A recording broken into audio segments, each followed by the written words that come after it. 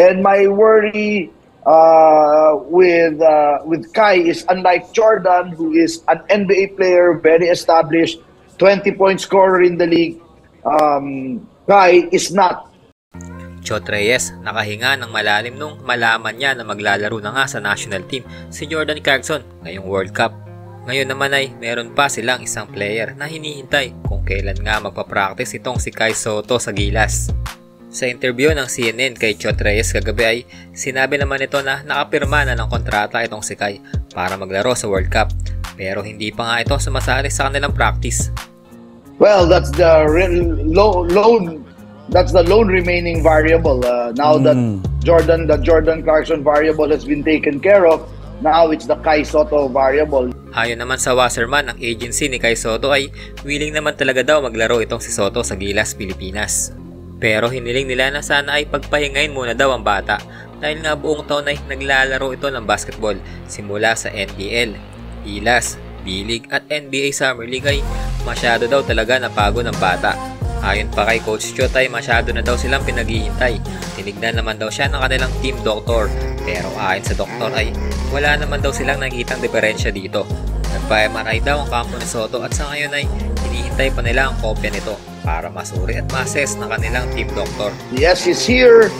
He showed up in a couple of practices, but today he didn't come. His handlers are telling us that he has to rest because there is an issue with his lower back. So we're just pretty much waiting at this point, because when our team doctor took a look, functionally and structurally, he did not find anything wrong.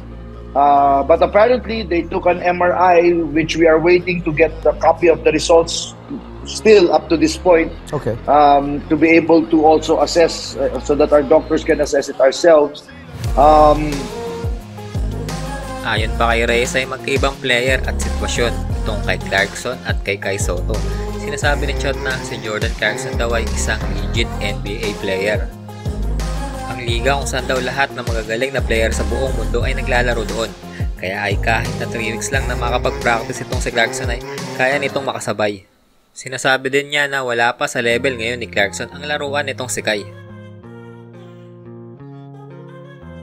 But again, signing the agreement and actually showing up for practice are two different things, right? And my worry with Kai is, unlike Jordan, who is an NBA player, very established, 20-point scorer in the league, Kai is not, just to be very honest about it. And I think he will need more time with us, with the team, with his teammates, especially on the strengthening and conditioning part. So if he wants to be a big part of the team, he needs to come in early, as soon as possible, start practicing. He has to be, we're planning to play him a lot in the China games, but he has to come to practice to earn those minutes. If he's not in practice, then he won't be even playing in China. And sa tingin nyo guys, dapat bang sabihin ni Coach Chot sa publiko ang kanyang hinaing tungkol kay Sotto? Mag-comment lang sa baba kung ano ang masabi nyo tungkol dito. Thanks for watching. Peace!